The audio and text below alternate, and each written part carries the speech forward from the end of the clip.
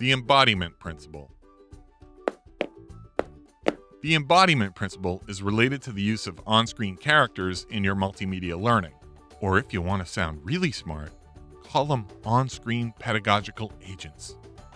Research shows that people learn more effectively when on-screen characters are used, but only if they exhibit human-like gestures, movement, expressions, and eye contact. In other words, bring your characters to life.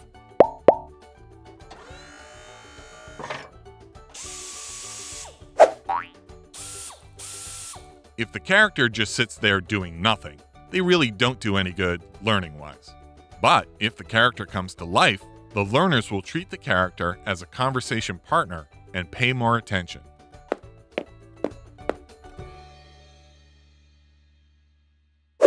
For much more on this principle, check out E-Learning and the Science of Instruction by Ruth Clark and Richard E. Mayer. Thanks for watching.